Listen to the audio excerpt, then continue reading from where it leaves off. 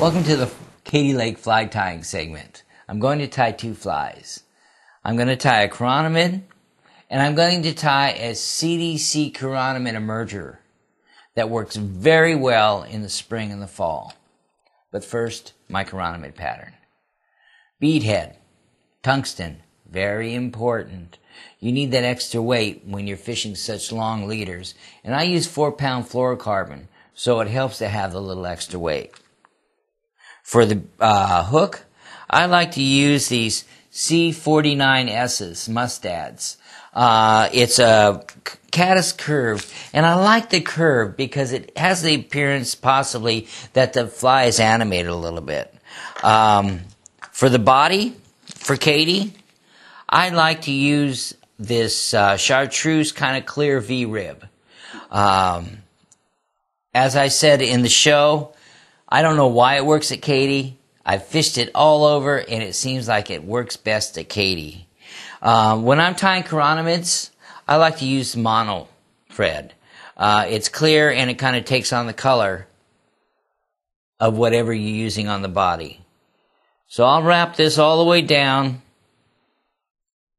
almost to the actual bend in the hook. Let's tie this off. Now we need to be able to see too, so I'll put those on. Now when I tie on, normally when we're tying we have a habit of, this is where we start, we wrap it in.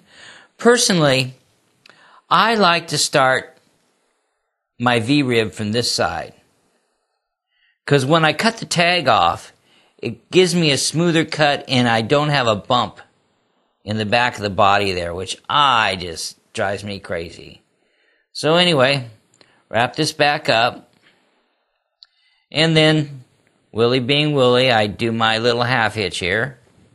I like that half hitch. I like to tie off in between steps.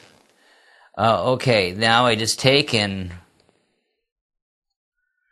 Now, on this V-rib, I'm actually pulling it pretty tight. And it kind of tapers my body because I kind of loosen it as I go up.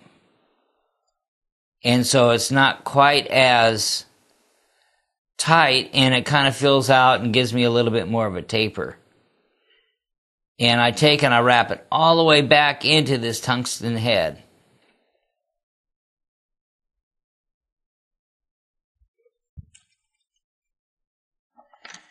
Trim it. Now we go and trim the backside. Always pull on this V-rib when you go to trim it. Okay.